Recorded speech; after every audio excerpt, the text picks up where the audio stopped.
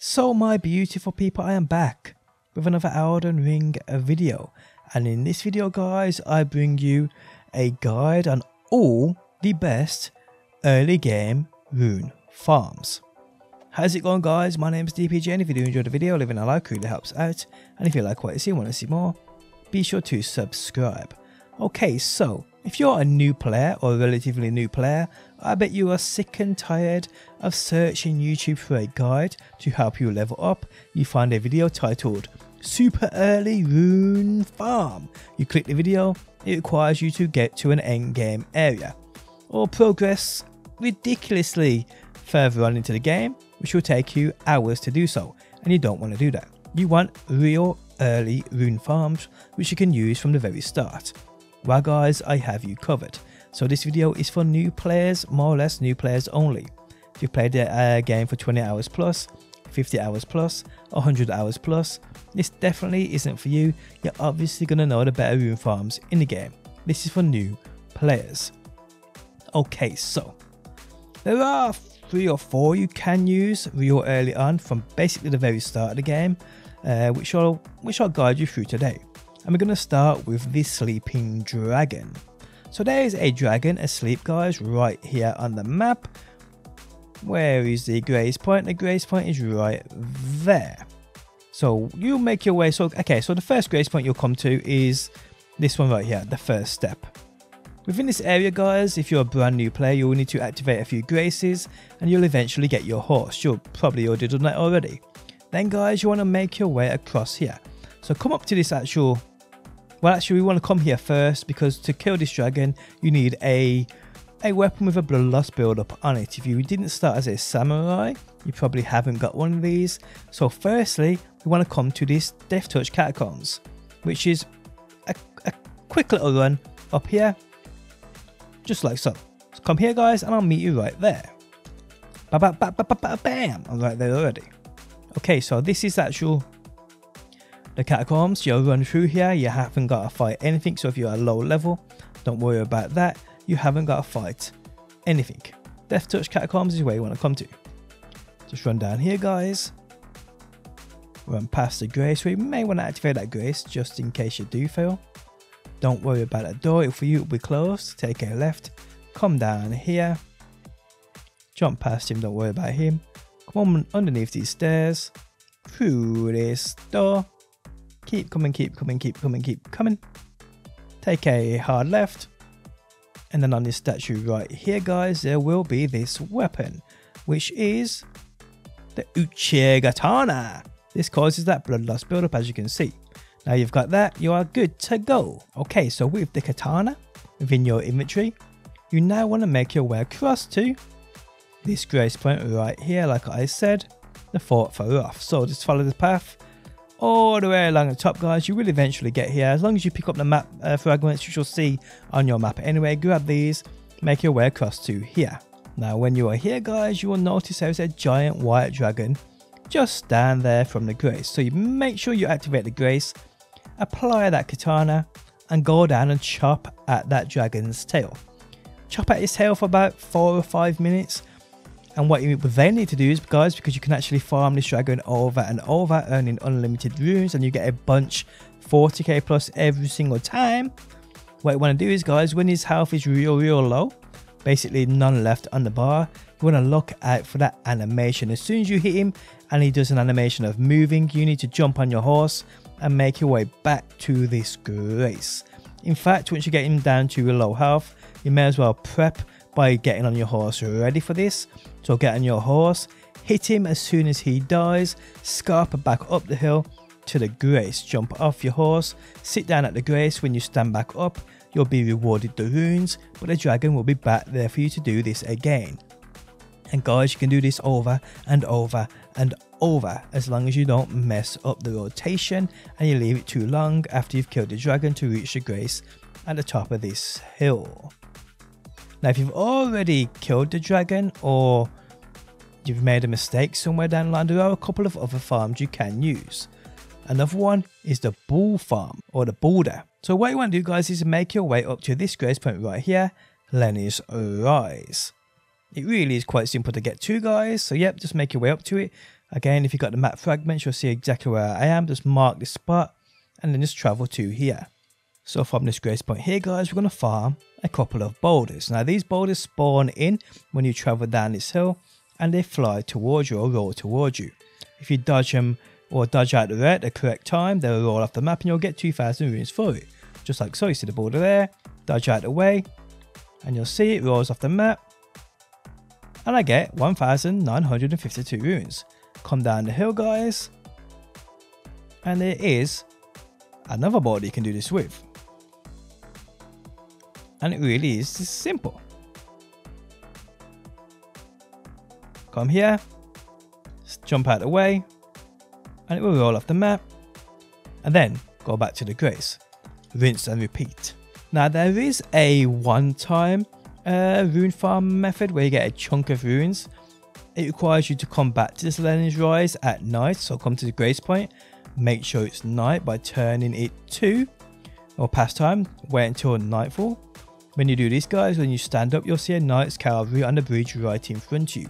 What you need to do here is, guys, run past this Knight's Cavalry, get his attention, and make him follow you up the hill, as you can see me doing on the screen now. Now you don't want to get too far away from him because he will lose interest, he will lose aggro and turn back around. You want to follow him, you want to get him literally right on your ass until you get to the top of the hill and then take a sharp left, because what's happening here is, guys, you're running through these poison spots and they're affecting him at the same time. When you get to the top of the hill and take a sharp left, you'll notice his health bar will disappear off the screen. You will then, guys, be rewarded an absolute massive chunk of runes, which will really help you out. Now there is another farm you can use within this area, but you will want to level up slightly just to come here.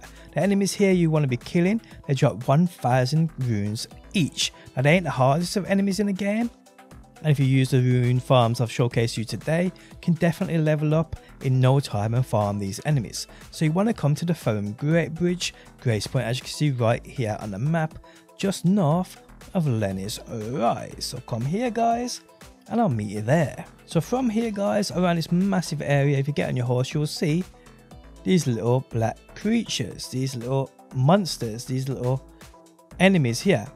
Each one of these guys will give you over about 1,000 runes each. Simply come up behind it and take him out if you can. To me, they're actually so easy, but hey, to other people, they ain't going to be that easy.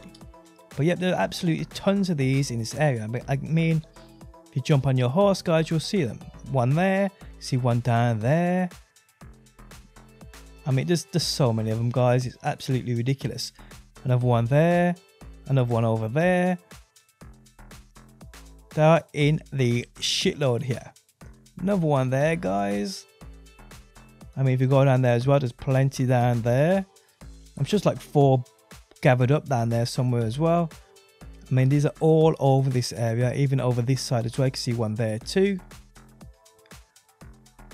See him right here. You can see that one down there. One up there again. There's absolutely loads of these guys, people. Absolutely loads. Probably 15, 20 of them in this area. I reckon you could take them out in probably 4 or 5 minutes.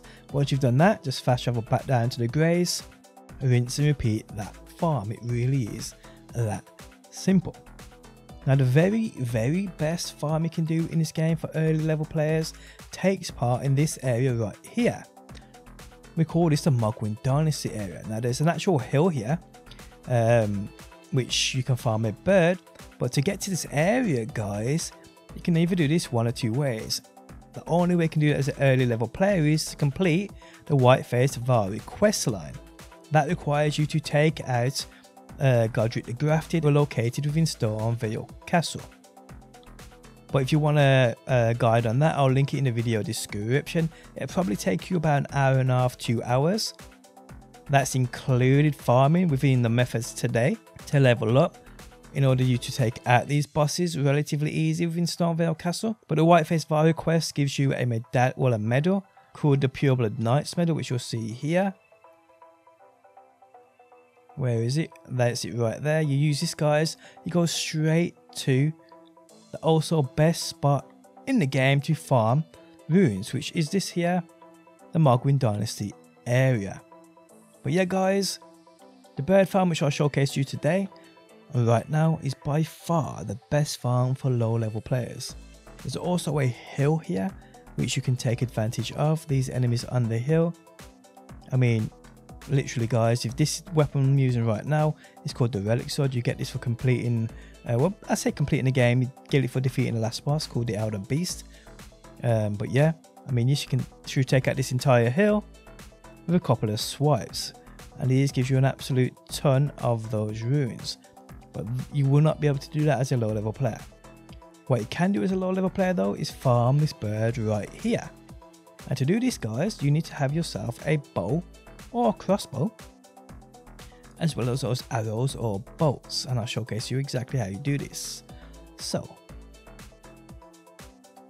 remember though, you will have to actually get here via doing a Whiteface Valley questline to get the medal to actually be able to come to this area.